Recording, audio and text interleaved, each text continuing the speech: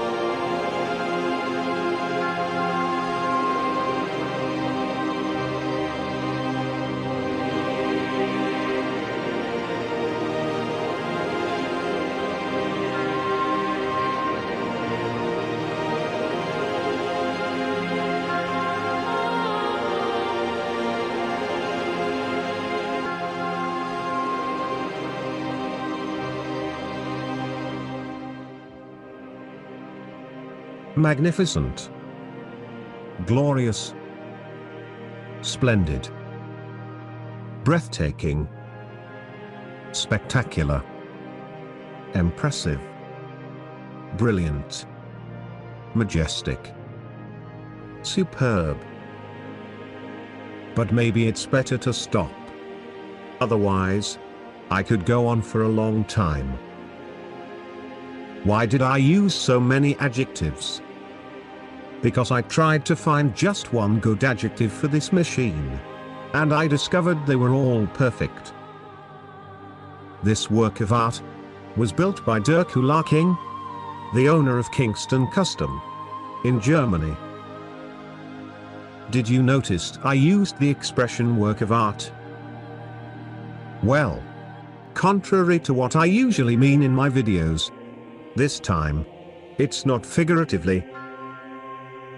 When I call this a work of art, I really mean it.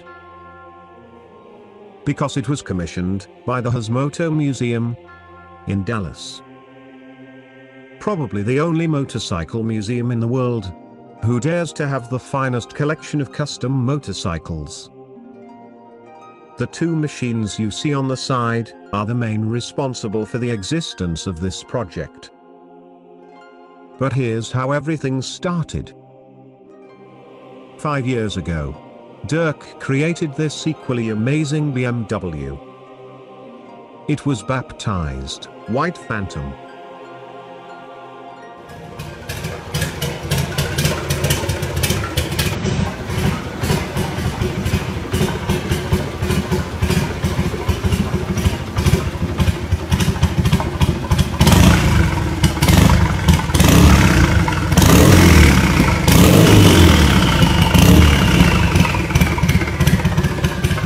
It was such an impressive build that some of the main BMW staffers told him it would be impossible to improve the White Phantom's design.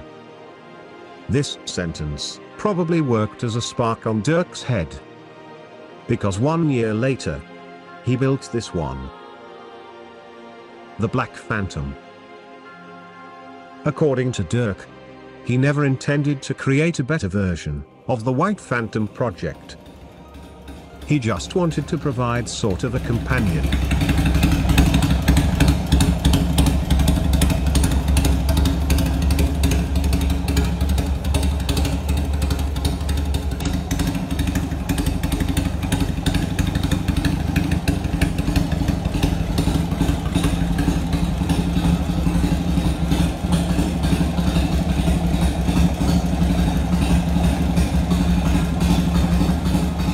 2019, the Distinguished Gentleman's Ride in Dallas took place at the Haas Moto Museum.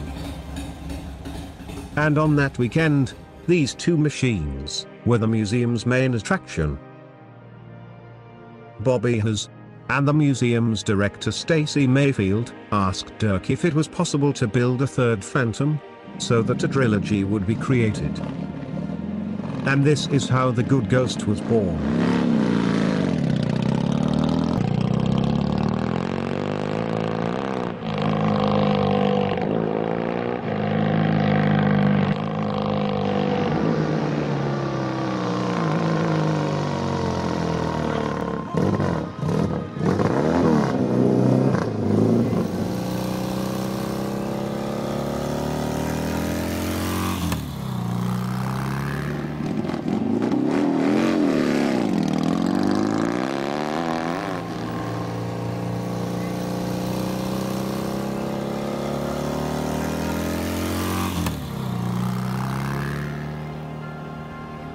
It is interesting to see how things evolved from the White Phantom.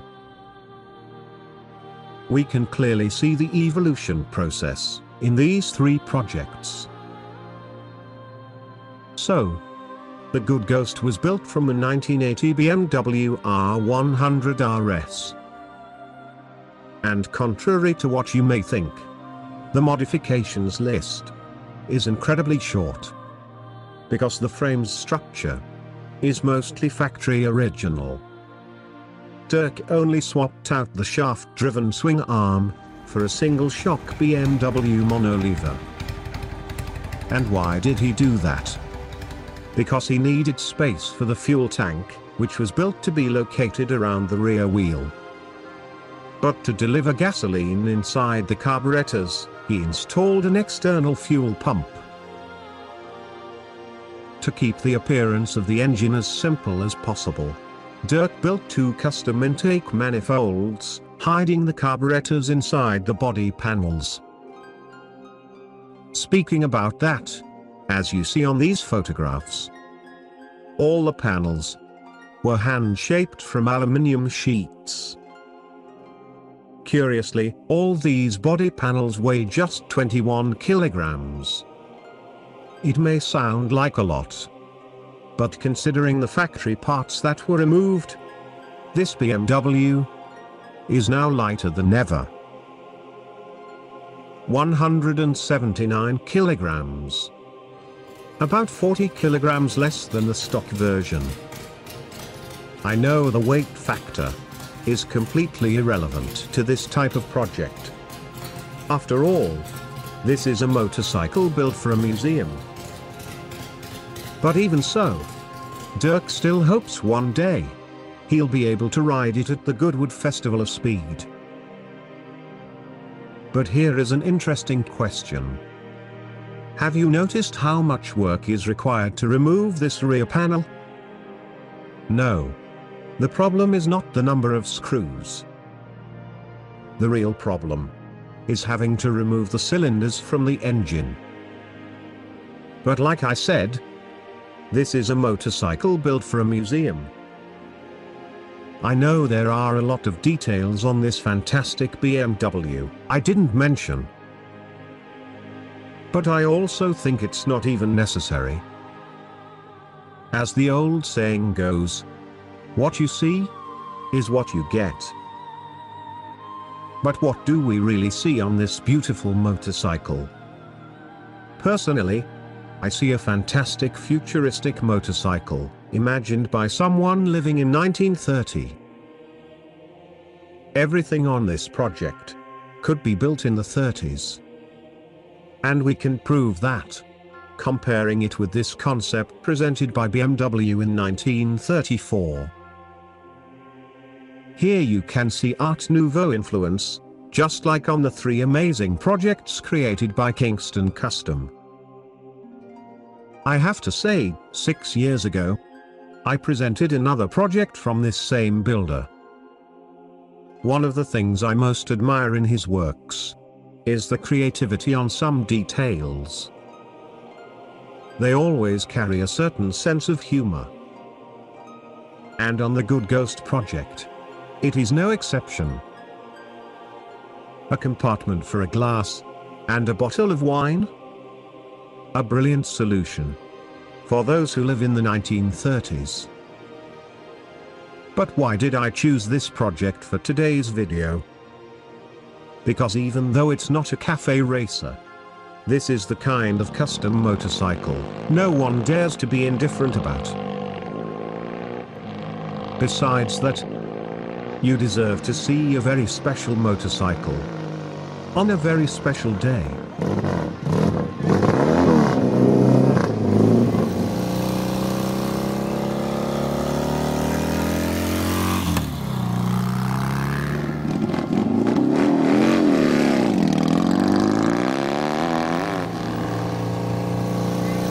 Thank you for watching Racer TV. And not as always, I hope to see you next year. But until then, I wish happy holidays and a happy new year to all of you.